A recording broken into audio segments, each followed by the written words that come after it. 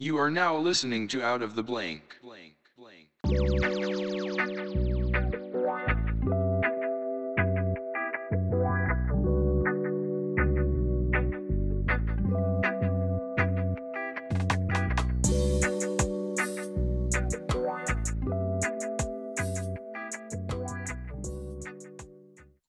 Well, welcome to another episode of Out of the Blank podcast. I'm here with Elizabeth Berry.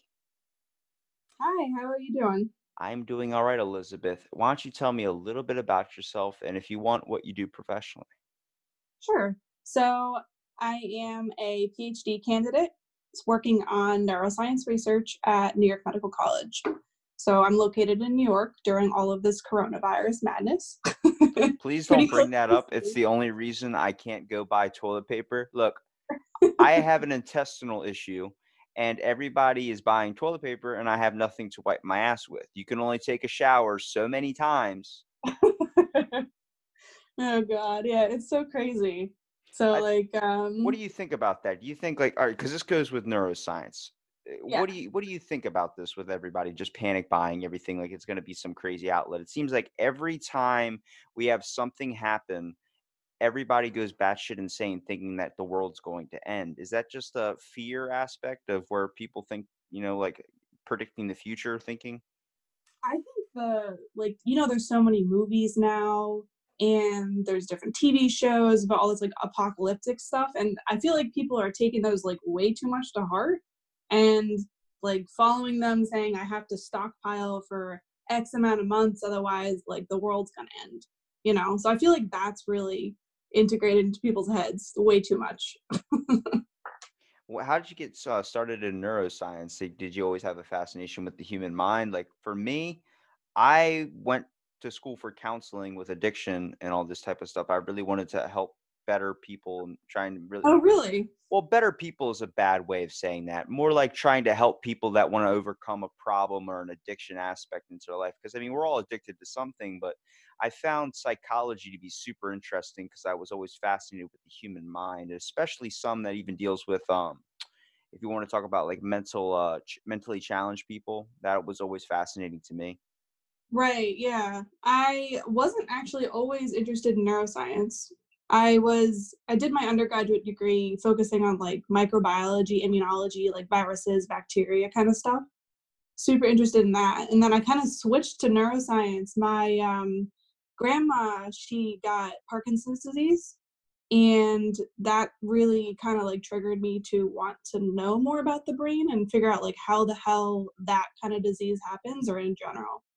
That's really kind of what started everything. But I think the human mind and like the counseling is super important. That's really cool. Where did you go to school for that? I went to school. Well, you don't discredit me here, but it's a community college. I ended up getting No, that's great. only my associate's degree. I wanted to go for a bachelor's. I wanted to actually even go farther and make it a master's of psychology, but I ended up taking a hiatus. I'm only 22, and I did it. I did my 2 or 3 years that it takes to get your associates in a matter of like a year. I just took a bunch of classes at once because I wanted to get it out of the way. Um, I was just super fascinated with it because I would take these psychology courses and I realized there was this thing inside of me that I really loved helping people and seeing like the conclusions. Like we talk about people's forms of relaxation and people's forms of therapy. My biggest one is the gym. I've Yeah. stuck to it religiously, but everything that people get addicted to or things that we choose is because of the matters, I guess, our environmental factors that play at hand. There's way too much shit that our brain's trying to process all at once that is not helping any of us out at all. We're looking at information that's in the future, such as future worrying. I don't know if you've ever heard of that, but looking at a problem later down the road, even though it's probably never going to come up, but we sit there and Right. And that constantly think causes on it. anxiety. Right. Exactly. Yeah, I totally agree with that. I've never I took a couple psychology classes during my undergraduate degree, but I kind of delved into like the more of like the molecular side and like how like basic biology, like how our neurons in our brain are actually functioning together to create like the emotional center in the brain, like the amygdala, and how that like connects to like the front top of our brain, the cortex, and like how that actually creates our emotions, creates our thoughts, and like results in all the different diseases and pathologies that people need to go to counselors for. So like I like looking at the molecular side of everything. I find that really interesting. Well, I got a lot of Yeah. questions on the molecular side because I barely know anything about it, but I know little information I really know about it. I've talked to a molecular neuroscience in the past, but what really got me interested was the psychological aspect behind it too, that your brain can react to certain things like your body can, depending on the way you've kind of religiously thought about something, such as like my cousin, for instance, he could only take a shit after a cigarette. Yeah. That was insane. Like he religiously, literally, one puff from a cigarette, immediately in the bathroom. Any other time, he could go for weeks without having a cigarette, will not go to the bathroom. But as soon as he smoked that bit of cigarette, his body reacted in a certain way that produced this. And it's a thing that our brains tend to do. What happens is when we build up like an OCD or a type of disorder when it comes to like a, it starts to get weird when things start to become rituals. Maybe it's a Right. routine, but you can turn it into a ritual, and sooner or later your body reacts a different way. Like for me, I haven't eaten red meat in forever, so if I eat red meat now, like a bit of a burger, I You won't probably crap throw up. for a very long time. Okay. My body just Yeah. completely shuts down because the brain doesn't know how to process that information anymore. No, it's like, what is that? I feel like a lot of like, speaking of that, I feel like so many people are tied to their phones now, right? Like so many people go to the bathroom with their phone. I feel like if people don't bring their phone, they won't be able to go to the bathroom now. Like kind of like the same thing, you know? I believe that 100%. I Yeah. sat in the bathroom. When I go to the bathroom, I go to the bathroom. I'm in there for a very long time. Most of the time it is on my phone, but I watched Avengers Endgame on my phone. Like you don't need to be in the bathroom that long, but I like my time in there. It's a sense of peace. I think that was, back in the day it was the newspaper. Now it's just our cell phone. But see, the problem is the newspaper ends. Yeah. The internet It does not never ends. end. Yeah. You could scroll through Instagram forever if you want. That's literally what people do, mindlessly just scrolling through social media. Where do you think social media plays a factor into our brains? I've just noticed how it's completely isolated a lot of our emotional responses in our brain with the aspect of we're not very connected with people anymore.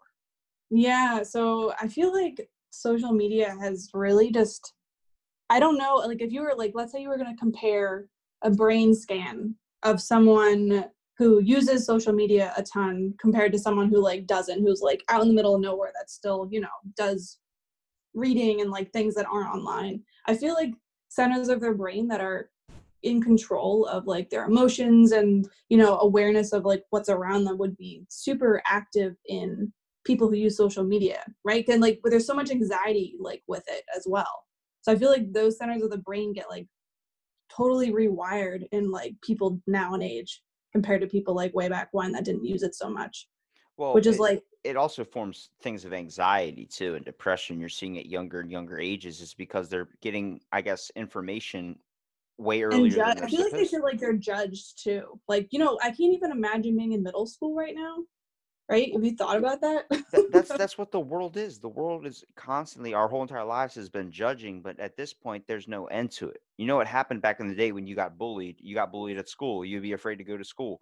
Now Right. it takes you home. It meets you at the door. Not that your family's bullying you, but there's social media. You're getting bullied online. It's never fucking going away. You're waking up at 1 o'clock in the morning, and next thing you know, someone posted something about you, and you're sitting there crying, afraid to even show your face anymore because technology has kind of ruined us. And it's not really technology's fault. It's more of people's fault, only because every time we get something or we do something and it starts out inherently good, we end up turning it sour. Yeah, exactly. Yeah, and I think that's why there's so much more use of prescription drugs to treat like depression and anxiety, like you said, like SSRIs and stuff like that, because of like the social media use and like the extension of all the bullying.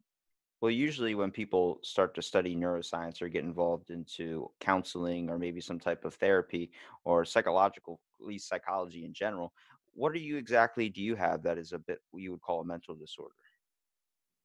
Hmm.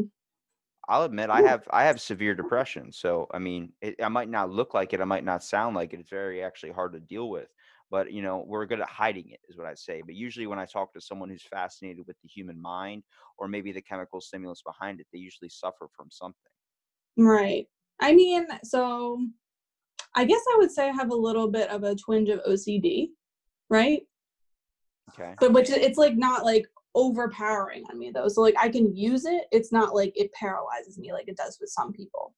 How does your So like I OCD can I affect can you? use it to like write a paper. Like I can just like sit down. It's like a little bit of dose of Adderall. So it's like kind of a good thing for me, I think. More like a perfectionist aspect. Yeah, like a perfectionist aspect, I guess. Like I'll be like really, really hard on myself, and like I would need it to be a certain way, even if no one else has told me it has to be a certain way. But I will like, perfect it until that point, like whatever goal that I set for myself. The way I look at disorders or mental health issues are they can be a benefit when it comes to the factor of getting stuff done, such as OCD. But the thing with disorders, where it turns into a bad thing, where disorders is a proper name for it, is because it takes control. It Exactly. corrupts us completely. My ADHD is amazing. I love it to death, only because I can get so much shit done. The bad part about having such bad ADHD at the level I do, I'm also an insomniac. But I use it in the best of terms. The way I do it is I get a lot of shit done. I'm up 20 hours. I'm getting a lot of work done. I'm The working multitask like crazy, right? exactly, always being productive, making something for myself. Is that okay sometimes?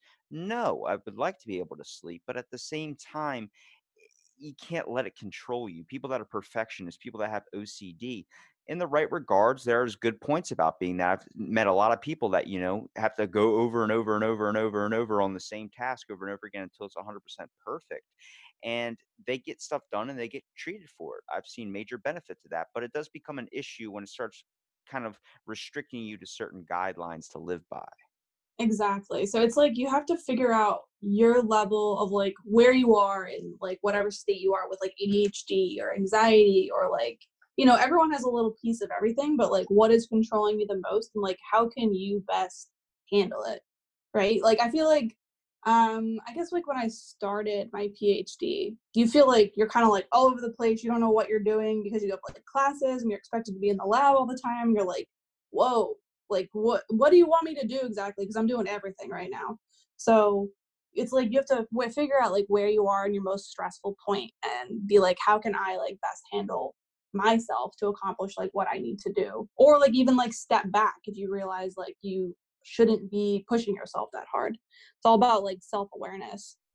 Well, it's even like the problem that we see today with food reviewers. I've talked about this a few times. You know how food hashtags are getting so freaking popular on Instagram right now? Yeah. Like it's a whole trend of people just taking pictures of their food. And I called this way back in the beginning when it first started taking off. It's a serious addiction problem.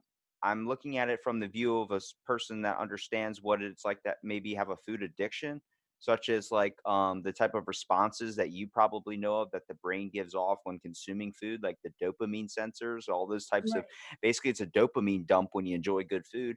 People are constantly every single day experiencing so much trauma. And I don't mean like, oh my God, somebody died. I mean, like, no, like you go to work, you get yelled at, you have an argument, all these types of things that are needed. Don't get me wrong. I'll come back to that.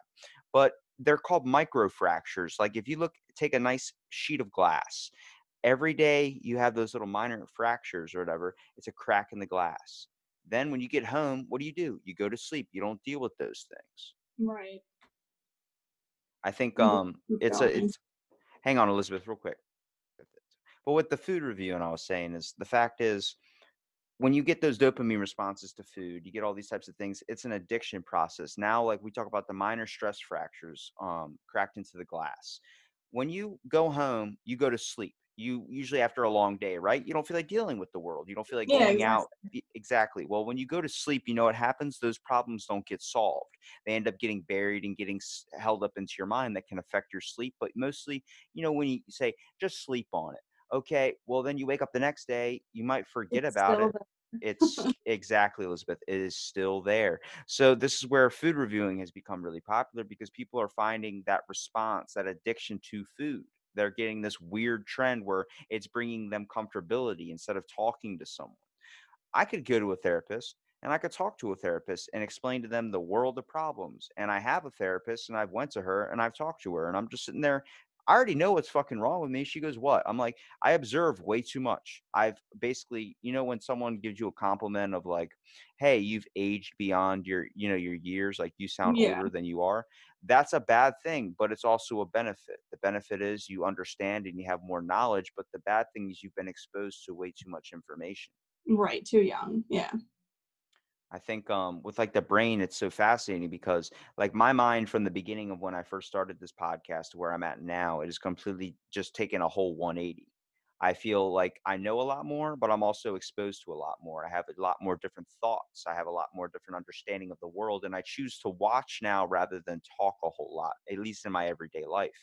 I've learned a little bit more about people that I'm not too happy about, and I've learned that there is this inherent thing inside of all of us to initially care about each other, but the world is clouded by judgment. Yeah, completely. I'm sure you've have you heard of the like phrase imposter syndrome? Yes. Yeah. So that's like something that basically every PhD program, every student, like you go in, right? You go into anyone who goes into a class, right? Or starts a program, starts a major, you're like, okay, I'm gonna like learn all about this. I'm gonna read this chapter. I'm gonna ace this class. And then, okay, you go, you ace the class. And at the end of the class, you're like, wow, there's so much more. Like, okay, I finished my class, but like there's so much more that I don't know now. And basically, I feel like that's what's happening with the social media and like the access to like internet all the time in general, because you're online, you could look up as much stuff as you possibly could, but you're never going to look up anything, like everything, right? You're never going to like be able to look up every single topic, every single aspect. Like you're not going to read every single news article. So I feel like that's like driving a lot of society's anxiety too, right? Because we have so much access to everything, but we have like an inability to mentally like hold it all in and look at all of it, right? Yeah, well, the problem, even with imposter syndrome, if you want to talk about that, is the factor of with the internet, everyone feels like they can get the answer for everything. They can do everything on their own. They think they're the smartest person in the world as long as they have this device in their pocket. Like, oh, let me Google that. Let me Google that. Let me Google that. Let me Google that. Yeah. You think it's this? Well, I think it's this. Actually, I have this. WebMD tells me I have this. Fuck WebMD. WebMD's a liar. He told me after I ate 2 boxes of Raisin Bran and did not go to the bathroom for a while and was in severe pain that I had stomach cancer. So that's a lie you want to toss right out the window. But it's a huge thing now because with me with podcasting, any average kid, maybe 20 years old, 19 years old, every adult's going to look at you and be like, you just think you know the world. And most of the time they act like they do know everything. Yeah. Me, just knowing a little bit of information and starting to get more knowledge, I understand knowledge is power and I know nothing compared to anybody in the world. I legit am probably, I consider myself one of the dumbest people because I think there's always information out there that needs to be processed and always information that we need to be learned, but I think it needs to be done correctly. And the way correctly is doing it at at a rate, at a pace. It's you can get overloaded with information, much like you going through school. What that does is it can shut your whole brain down. You notice probably doing your medical classes and stuff when you're learning about a bunch of different syndromes, you probably started thinking you had some of these conditions at one point. Yeah, I think everyone goes through that. Or like, oh my God, I have this pain in my side. I probably have like liver cancer or something like that. Well, even with just the whole matter, I think it all boils down to stress. I think a lot of the stuff that our brain starts to shut down chemically, such as certain responses in our brain, such as certain nerve endings, happens to do with an amount of information that's being processed. It's very, very stressful. Exactly. Yeah. And like a good example of that, like tying, neuro in with like some drugs, like, so, like SSRIs, right? They're like serotonin reuptake inhibitors. And like serotonin is the neurotransmitter in the brain that gets released to basically like regulate mood state. It's Did also you know really good. It's also really good for sleep. it is very good for sleep as well? My lab actually, so like my project directly doesn't study these neurons, but there's neurons in the dorsal raphe, which is a part in the back of the brain. They are the only, like that region of the brain contains all of the neurons that produce serotonin. So they are very important and they are highly involved in sleep because my lab is like basically primarily a sleep lab, but I'm like kind of like the side trail looking at addiction aspects of everything. So, But which field of study in the neuroscience are you most fascinated with? The disease part of it, or more on the like you said that you're in a sleep lab. So, do you like the sleep study, or do you prefer doing your own route when it comes to addiction? So I'm not necessarily ingrained in like a certain aspect, like let's say addiction or sleep or neurodegenerative diseases. I'm more interested in like how the brain is connected, and like how the different areas of the brain respond to different like drug states. So let's say like someone who like takes heroin, right? Someone who takes like cocaine, something like any of the addictive drugs, right? They take that, and then there are different like changes that occur in your brain, and those changes like may or may not be permanent. Some of those are permanent, but I like studying how different neurons physiologically respond in those different states, because I feel like that will help us understand better the other diseases. Like using drugs is a good method to understand different diseases, because we can understand like how plastic, how much our neurons can change and how much our brain can change to like result in different behaviors, different, emotions, different abilities to learn, kind of stuff like that. That's what I'm more interested in. What have you learned the most doing your research, or what have you found the most fascinating? So one of the techniques that I use is called electrophysiology. And that technique, which is basically I have the ability to record electrical properties from single neurons, live neurons. So as that neuron is producing an electrical signal, I can see how it's reacting, let's say, to a drug if I put morphine onto the neuron, or an animal who has been trained for a certain experiment, and I can see how that learning experience or that drug experience changed that single population of neurons. And that has really like changed my view on everything, because if you can, you can't like physiologically understand a human brain, right? You can't have a human subject like We can't even fathom us being alive. That's the whole thing. No. Like, that's why religion is a thing, is because that we had to make something in our head, or I'm not saying they're not real. What I'm saying is we had to conjure up something to believe in something, to think that there is a higher power, because understanding how we got here is impossible for us to even comprehend. Exactly. Yeah. Which is why speaking of like the whole like how did we get here kind of thing, I feel like I've kind of come full circle with everything, because like I said, I started with microbiology and immunology, right? And in those classes, I took this one that was like advanced environmental microbiology. And what did we learn in that? We learned about like the generation of like the initial life, right? It was like down in deep sea, and there were these like pockets that formed under the sea, and like electrical gradients formed, and all of a sudden we were able to get like single cells, and like that's basically how everything started, right? And now I'm like transitioned to doing like the brain, studying the brain, and like how did we get from a single like bacteria, right? And then now we have this like massive cells in our brain that is able to control and like have all these different thoughts. And basically, I don't know, it's like super hard concept, right? You But I think definitely it's really lost. cool. You definitely lost me there. Sorry. Well, I mean, even with understanding the brain in general, like, do you not like, have you ever gotten interested in something that you've come across in your research, or just in studies in general of learning, that you thought was inspiringly interesting? Like for me, I always looked at the fact of, you ever heard of foreign accent syndrome? No. So it's like if you bump your head, the next thing you know, you speak in an accent that you've never talked like before.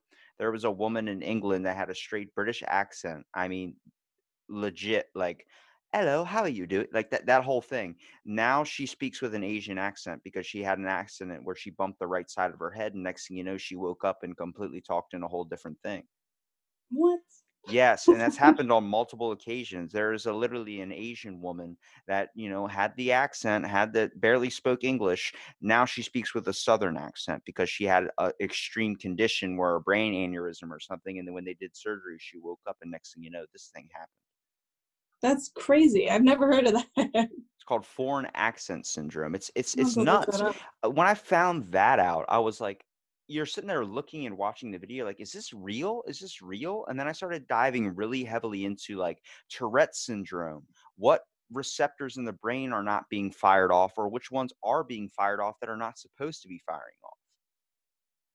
Yeah. Wow. Like even with schizophrenia is one of my favorite things to even study, because if you look at, like, do you know what the cure for schizophrenia was for a very long time? What? Electroconvulsive therapy. Oh, well, yeah. They use It's that for lots of things, right? Yeah, they use that to shock the neurons that start to fire up whenever someone's experiencing a sign of schizophrenia. They can look at a certain part of the brain and be able to say like, oh, this happens, this is what's causing his delusions, let's make sure that as soon as that happens we can shock him into submission so his brain will immediately stay away from those types of things. Well, Right. we're looking at better ways with it now with like EMDR, that form of therapy, which is actually really interesting, using like types of clicks and different types of tapping methods to be able to like when one of those things up. It's basically like if you take a stress ball and squeeze it a few times, Right. like it's So you something can that, overcome it and kind of push it away. yeah, like that stuff is really, really fascinating to me because I look at somebody and I'm like, besides looking at the psychological standpoint of how a person thinks, acts, and talks based on like environmental influences, genetics, all these other types of things that I'm interested about, there's something deeper on the chemical scale. Like when your brain doesn't give a certain type of hormone or something into there, it can throw your whole body out of whack. Mhm. Like, I Yeah. mean, if you look at like people always think of a illness or an injury or disability or something as like being something that's a physical, as like an arm loss or leg loss or something like that. I'm like, have we not really focused on invisible illness, the stuff that affects people on an everyday basis, that the fact is that it just can't be seen? Yeah, and I mean, like, I guess the problem is like we just really don't know how everything is. Like, we know, like, okay, we have less of one hormone or something like that, but what is the global impact of that in the body? Like, we have no idea, which is like the scary point, right? There's Yeah. like so much that we don't know. So it's like we can give a drug for this specific target, but we only know maybe how it works in one region of the brain or one region of the body. And it's like so hard to like transition to like the whole personalized medicine, right? Yeah. I feel like that is going to really help everything else because like let's say there are two people with like schizophrenia, right? they're they may both have like the clinical diagnosis of schizophrenia, but it's probably caused by different brain region or like a different start to their life, which was like caused that, and like their brains change differently. So I feel like if we can, dissect things like that, we could better overcome and maybe better understand everything instead of lumping everything into these broad categories, right? Well, we found a template that works, right, with medicine. That's the whole reason Yeah. why it's so popular for so long. Is the fact is people want an instant fix. Like, I have a headache. I want to go away now. It's like, okay, here's this medicine. Oh, your back hurts. Here's this medicine. But now we're finding types of, when you meant personalized medicine, you meant like yoga, meditation, all these other types of things that people are looking for. I was more talking about like, so let's bring it to like more cancer level. Like, someone has a specific type of cancer, like BRCA or something like that for breast cancer. Have you heard of that one? I have heard of BRCA. Yeah. Yeah. So like there's like specific genes that cause certain cancers, right? So we can give people specific drugs to target those specific genes instead of Okay, I like got you. everyone like blanketing like, okay, here is a cancer drug, here's like mass chemo drug, let's kill all your cells. No, let's just kill the ones that are bad. Do you know what I mean? Yeah, that's perfect. Like more like talking about personalized medicine being like one that is literally straight up for you and you only. Exactly. Yeah. Okay. I was looking at like when you were talking about personalized medicine, I was thinking on the lines of like yoga and types of these forms of meditation that are good for anxiety disorders and stuff, more of the psychological aspect of things.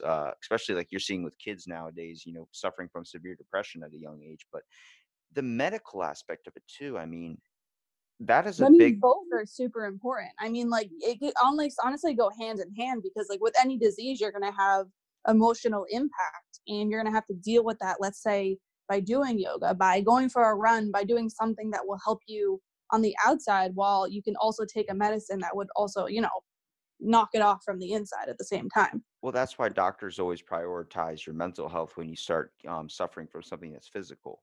Like people that suffer from a certain type of cancer or get, a serious illness, the first thing that it is how are you doing? Do you need to get into a form of therapy? Because your body is basically shutting down or maybe going through something extreme, and that creates depression. And when that creates depression, your mind starts to fail. And that's always when they talk about like once your mind fails, that's it. You're not going to be able to heal because if you're not in the right Exactly. state of mind, you're not positive, you're negative all the time. You're just going to keep all that bad energy inside of you to the point where you don't even give a shit if you live or not.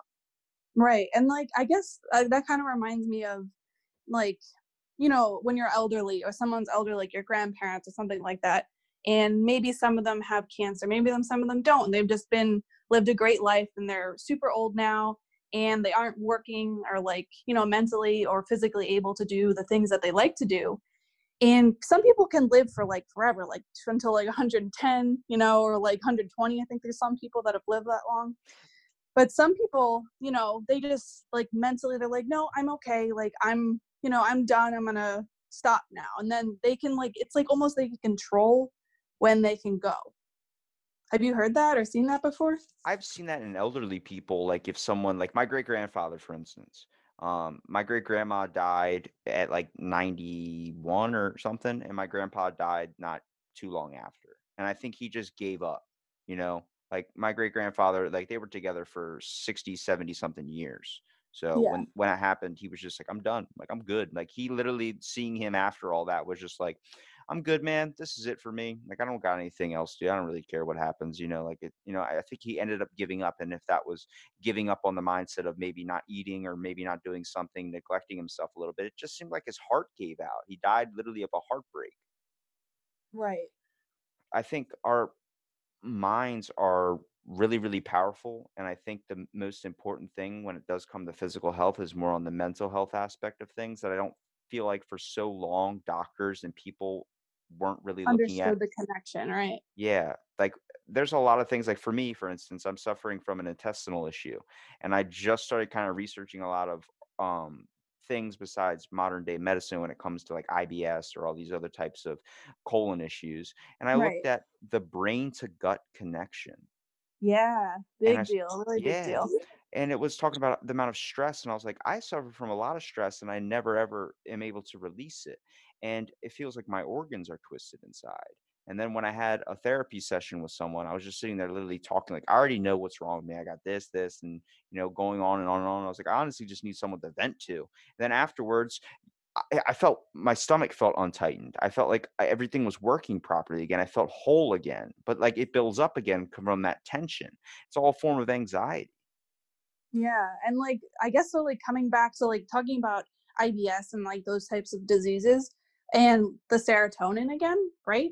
And like, it's all linked. So like you can have dysregulation of that in your gut too, not just like in your brain, which totally linked to anxiety. Like the people that I've experienced that have had, you know, IBS or Crohn's disease or like anything like that, they've all suffered from like extreme, like maybe like social anxiety or like, you know, like even like they don't want to go order at a counter because that gives them anxiety. Like varying like differences in like how people handle social situations. And like they all had that tie who suffer from that. So that's definitely linked. Well, even with social anxiety, that everyone's going to start getting that sooner or later. I don't think it's a special person, only because we have this mentality as people to fucking judge other people. That's where we're at. Like Yeah. before it was like, oh, I don't want Kelsey to see me in these sweatpants. Like I don't want her to see me like this. It was like that. Now it's like everybody's judging you on what you wear, what you have. You have to go out looking like you're going to a five-star restaurant to even feel comfortable anymore. And Yeah, it's like, like, oh, I'm going to Kmart, but I gotta put on my makeup, gotta like get my best clothes on and all like the time. it was I don't want to say it was a gender thing. Like it was primarily women that kind of thought this way, mostly like on the basis of their looks, because they've been judged by their looks throughout society's ways. That's always what it's been. It's been Right. judged by looks. Now it's everybody's being judged, and now men are experiencing it more. I actually talked to a few doctors, and they were letting me know, like, yeah, you're seeing a lot of conditions when it comes to body dysmorphia, when it comes to eating disorders that are actually primarily in women, like most common in women, like 90% of cases. Now it's starting to shift. Guys are starting to experience it because now guys are starting to care about all the judgment factors that are now being pushed upon them. But back in Yeah, the which is day, awful. a guy could be overweight, a gut, whatever, wear a tank top, look like shit, have beer stains all over and pizza stains all over. Is he going to be attractive like David Hasselhoff? Probably not. But at the same time, they didn't give a shit because it wasn't a main thing for a guy to be like that. Now everybody has got to have a six pack, has to have this amazing lifestyle, has to be a baller, has to have all this money, has to have amazing income, has to have a nice credit score. It's like, fuck, it's like you're being judged by so many things, but primarily it is mainly on looks. What's on the outside? Nobody cares about what's on the inside. Yeah. And like I guess like speaking of like all the things that you just said, it's like making like everyone have to be like a perfect person, right? And like there's this ideal of what the perfect person is now, and I don't know where that came from, like where maybe it was from magazines or Victoria's Secret or TV shows for like talking about like Suits, that show Suits. I don't know, like the images have come from somewhere, but now everyone has like in their own mind a role model that they think everyone else thinks they need to be, which is what's so toxic, I think. And even with our devices giving us like an artificial stimuli, like I have no idea where that even fit into our actual brain chemicals. Like, how did we decide that this is actually going to release some type of hormone or something through a device that is literally doing nothing but just giving us something funny to look at? I mean, I guess that initial response of creating laughter, but a lot of the time it's just pain and stress. Yeah, I totally agree. Like I mean, I'll even find myself sometimes, like the iPhones now or like phones in general, you can just tap them and they'll turn on, right? Yeah. Like the screen will turn on. Like I'll find myself doing that sometimes, like not purposely going to look at my phone, but like my hand will just sometimes tap it. And I'm like, what is that? Like, why am I doing that? Like, why the fuck am I on my phone right now? I don't need to be on my phone right now. But you do it anyway, and you sit there and scroll through random shit, not knowing what you're looking at. Yeah. But like at the back of your mind, you're like, oh, I could be doing this, this, and this, but now I'm just gonna sit here and be on my phone, which I hate. I hate that. And it's like, but it's hard to fight. Do you Well, ever feel that too? yeah, it's a routine. Like what I do is, I broke my phone a long time ago, maybe like last year around this time. I broke my phone. I didn't have one for 3 days. You know what I did every single morning when I woke up out of bed? What? I checked to see my phone, and there was no phone there. I realized that was an issue. So now I keep my phone away from me basically at all times. I only have it to set up something for a podcast or, you know, check on it like if I'm watching a video or something. But most of the time I leave my phone in my car, mostly because it's too big to fit in my pants. But at the same time, I noticed that that was a problem I didn't want to continue. I'll miss calls. I'll be at work not touching my phone. You get addicted to these types of things because they're fun. That's why addiction starts, is it's fun. It's filling a void for something.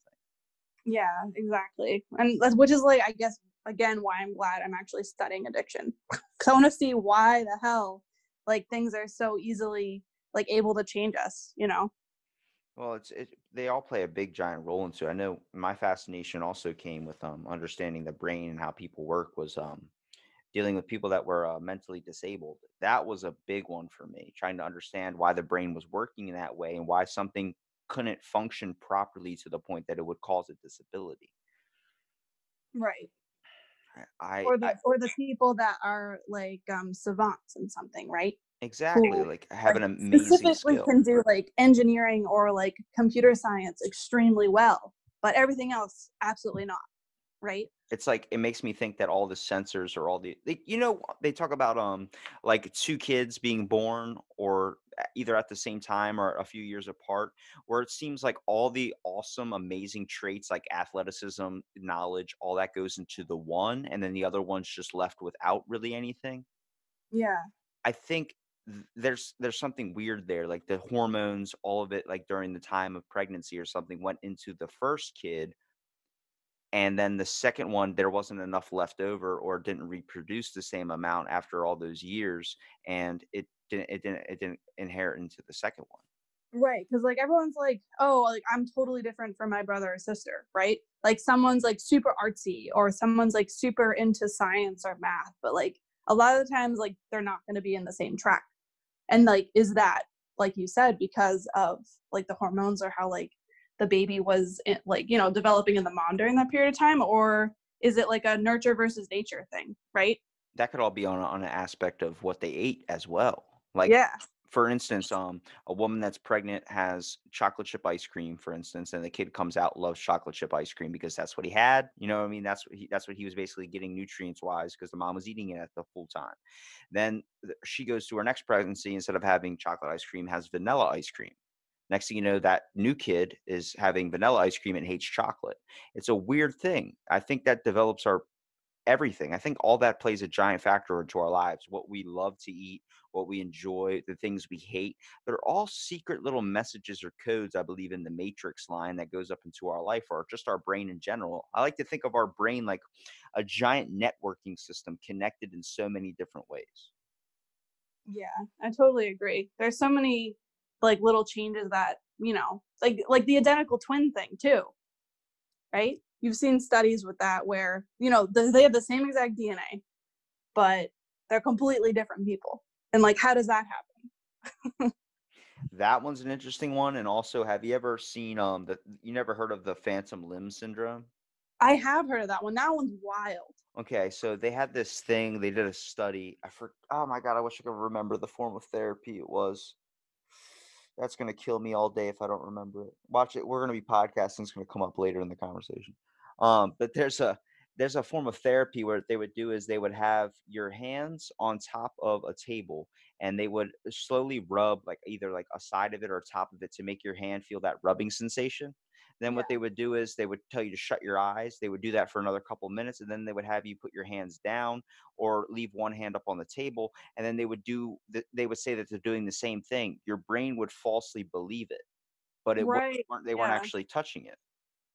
I've like there's something similar to, I think it was on like maybe Disney. I don't know if you have Disney Plus. There was like the National Geographic thing.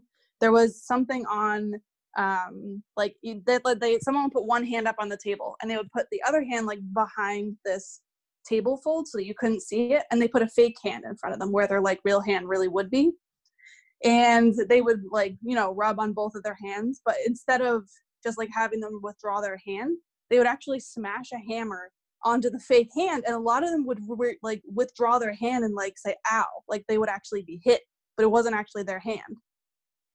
See, this is when I look at things. I'm like, what? Why does it that certain emotions also release certain chemicals or hormones into our body? Like Right. that, like explaining that, for instance, that would strike fear. Fear would Yeah. create adrenaline and would create a rush of emotion and being scared. But scared, each emotion that we have, anger, love, all these things, release a different chemical into our body. Yeah, activates a different region of the brain. Yeah. I want to write a book on neuroscience now. I want to find out. I need someone to write it for me. Would you write it? I'll write something.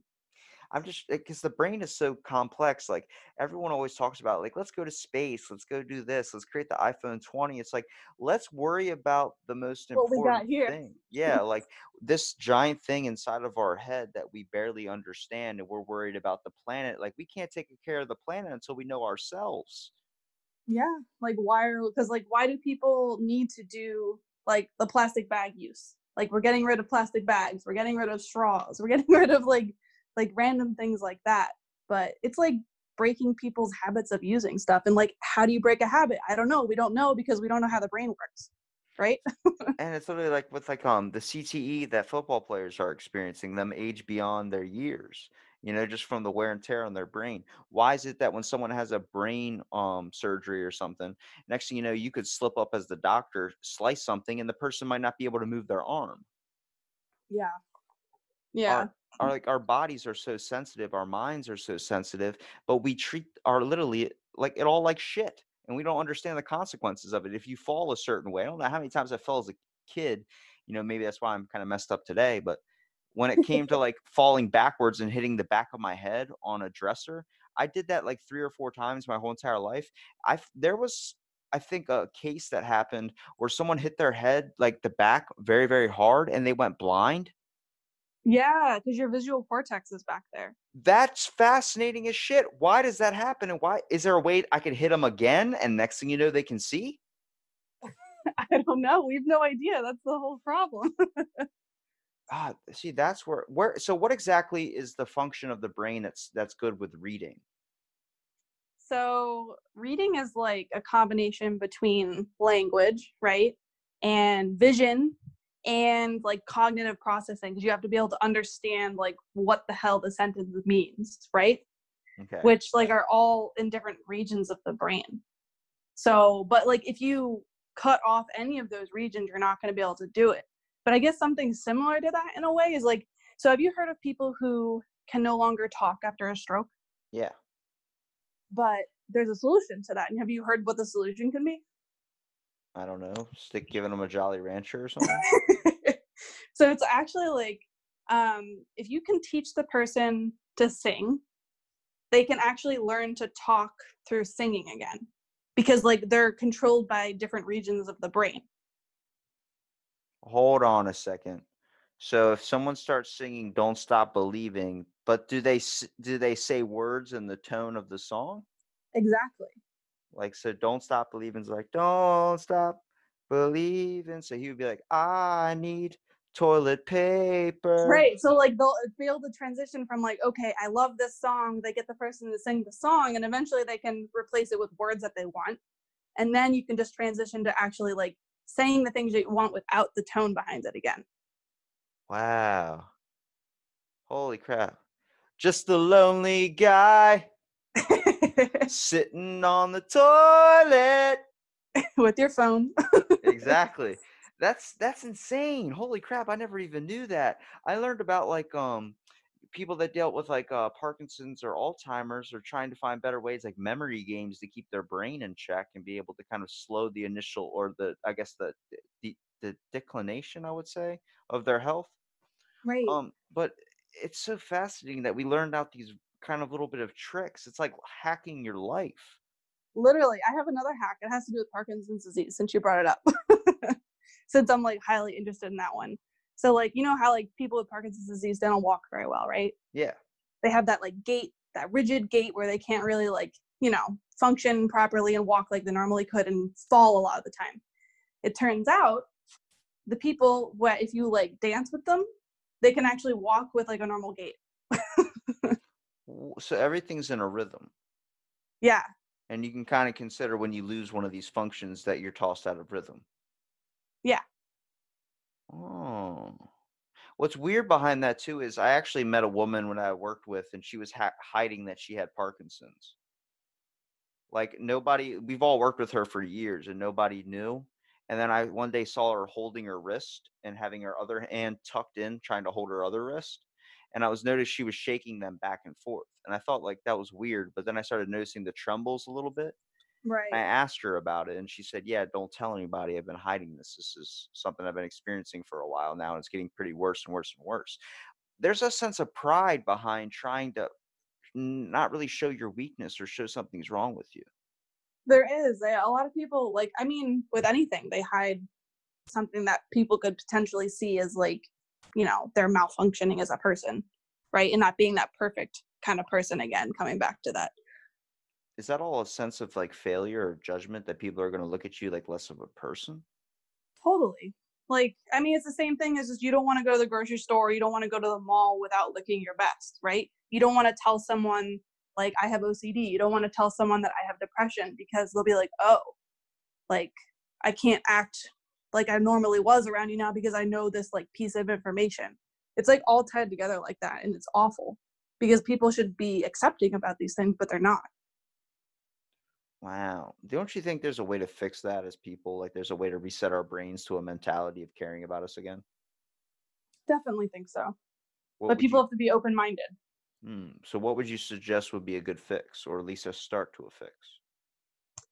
Probably focusing on yourself and saying that it's okay the way that I look. It's okay the way that I think. It's okay that I'm different than whoever I'm seeing on TV or whoever I eat lunch with in the day, every day, Like you have to like be self-aware and be okay with yourself before you can even accept someone else, right? You have to accept yourself first. I do believe that in a regard, but where I do have a problem with self-care is only because of the way we've taken everything and turned it sour. When it comes to self-care, then people become very selfish, and that That is becomes an true. issue. That is And true. like I look at it like when we're trying to help people, just treat people like you would want to be treated. The same simple shit we've been taught as kids. It's so easy to follow. The rule book was always there. We just put it down and trying to form it into our own new way.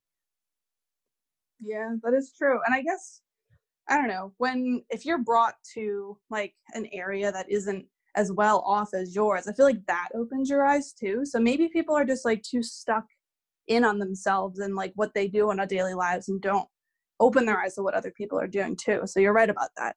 Well, even life experiences, I look at someone like yelling in a store and I look at them and I start to analyze them a little bit like, what are you upset about? You're definitely not upset that this woman has 18 items in the 12 item or less aisle. You're obviously upset about something else. And then you look and you see the guy that goes outside after screaming at a woman in the store. He's riding on like a spare tire or something. So he probably just experienced a car malfunction or a flat tire or something. So that's why he's upset. He's taking it out.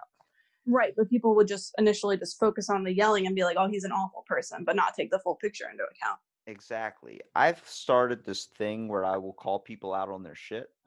I like Not that. not to be mean, but more like if I can sense bullshit or if I can like, am I in a store or something and you're going, oh my God. Like I remember there's a woman in a store looking for her bank card. She was of elderly age and she was taking an extremely long time, I will admit.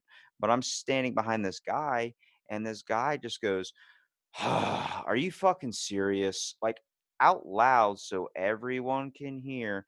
And I just looked at him. I was like, is there a fucking problem, dude? Are you in that much of a hurry? Like just like that. Wasn't getting aggressive. He looked at me like, what? I'm like, dude, you can obviously tell she's trying. Why are you going to do that? Just so we can all look at you and be like, oh, he's upset. You think you're calling out something that we all don't notice is happening? Just fucking get on with your life, dude. It's not that big of an issue. And he just looked at me like, who the fuck are you talking to? I'm like, I'm talking to you, dude. Like, does it really fucking matter 10 minutes from now? Are you going to start a confrontation over this? And he goes, yeah, whatever. And just goes on with his day. I'm like, that's how simple it is. Call people out on their shit. It's not Yeah. difficult. We're all here trying to work together. And the only reason it's so damn complicated is because we make it so damn complicated. Right, and people's patience are like 0 seconds now. They don't even tolerate anything. That's because of the phones. Yeah, because we have instant access to everything all the time. Everything's got to be now, now, now. It's like, can you wait a fucking month? It sucks. I know. You want that Amazon? Fuck you, Amazon, with your 2-day delivery bullshit. That ruined everybody. And Domino's, or is it Domino's or Pizza Hut that's 30 minutes or less? That's not a good one either. No, it's not. You want your pizza? It's going to take 2 days. They gotta make the pizza. So hold up. If you made the pizza, it would take longer. So Exactly. It's going to take 2 days. It's like, what? 2 days for a pizza? Do you want it or not? I still want it, but I don't know. It's a lot. no, the Pizza Hut should be like, all right, if you are unhappy with your service, here's the ingredients. Let's see how long it takes for you to make this. Or just fucking go to another pizza place. Yeah. But we lived in this world for so long where it's competition. You got to be better than the next guy. You got to have more than the next guy. You got to have faster stuff than the next guy. It turns all back around to what we're doing as people. Yeah. And everyone is like, I don't know, slightly against each other in that sense instead of working together. Life So is it's always like a strange. rush to get better than everybody. Life is strange. I think, where do you stand on medical marijuana? Because I had a buddy come on my podcast that actually did a test study where he was giving people with Parkinson's marijuana, and it was actually helping to at least slow down their, I guess, Oh, I'm deterioration. totally 100% for that. And like, well, okay, like while we might not know how like the CBD and, THC interact with different receptors in the brain, like what the long-term effects are, if it's going to help someone like that, 100% give it to them as much as they want. I literally think everything has to be done in the right amount, and we tend to overdo everything. I end up thinking that this medical marijuana stuff that's starting to become legal everywhere is going Mhm. to end up going in a bad route just on the factor of people tend to do that with something when it becomes really, really good. We tend to kind of twist it.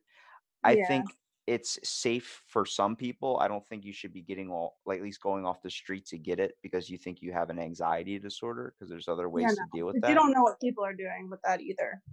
It's it's a rocky road. I think we're just off to a weird start, and I think we got so much more to understand that it's going to take a very long time. Probably we're going to be off this earth before we even tend to look at the human mind.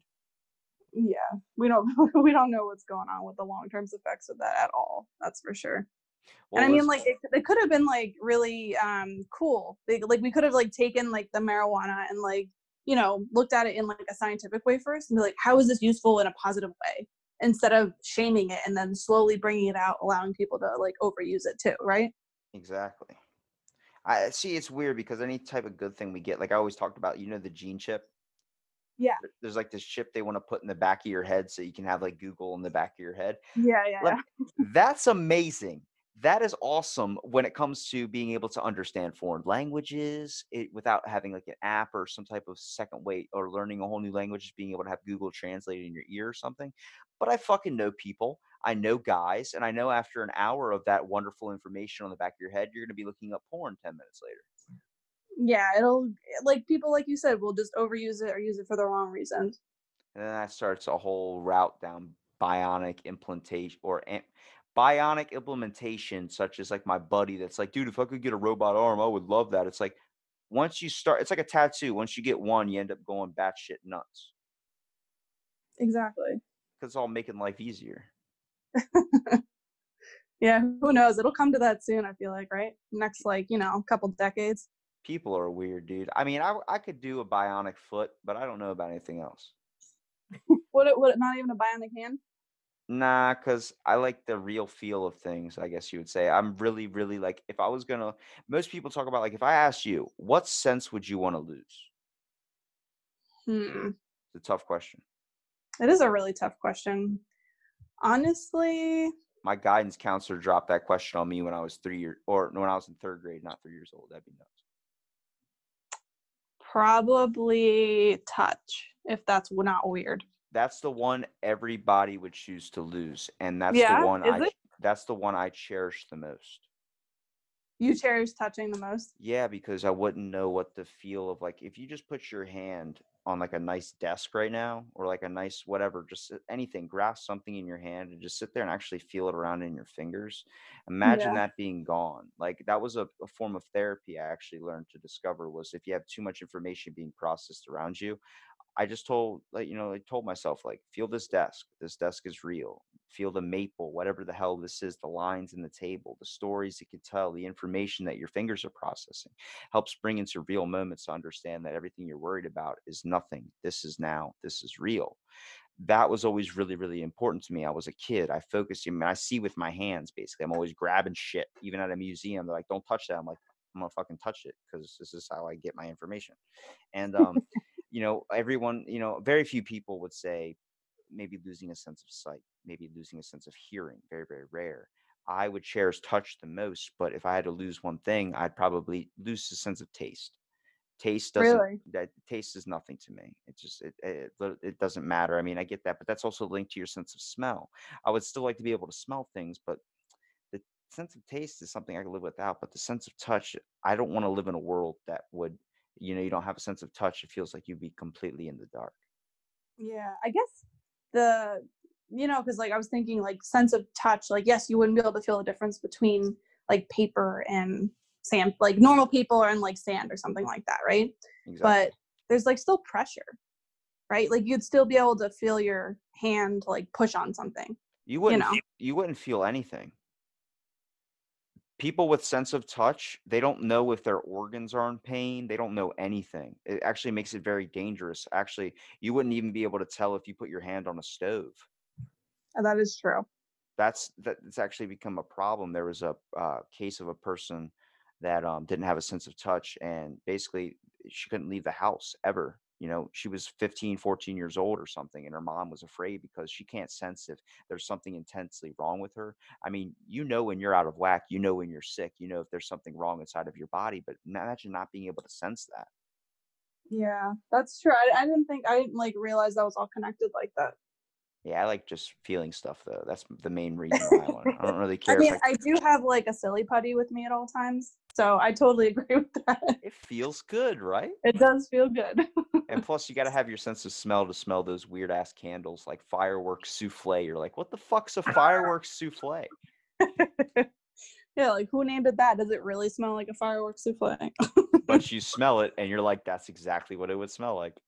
Or like all those candles that are on Yankee Candle that smell. They like have like like Everglade green or whatever, but then they all smell like men's cologne. Have you like seen those? Star breeze summer night. It's like, what the fuck does a star breeze summer night smell like, and how'd you get it into a can? Does the star have a breeze? Like Apparently, it's a freaking Home Goods. They do. Well, Elizabeth, I really appreciate you coming out and doing the podcast. Yeah, thanks for having me. I want to give you here a minute at the end if you want to promote your Instagram page or be able to promote anything like a organization or any of your work that you have somewhere else. No, that's all right. I don't need to promote myself. I just like to communicate with everybody. There you go. Look at that. Conversation is key, and I can always be down with that.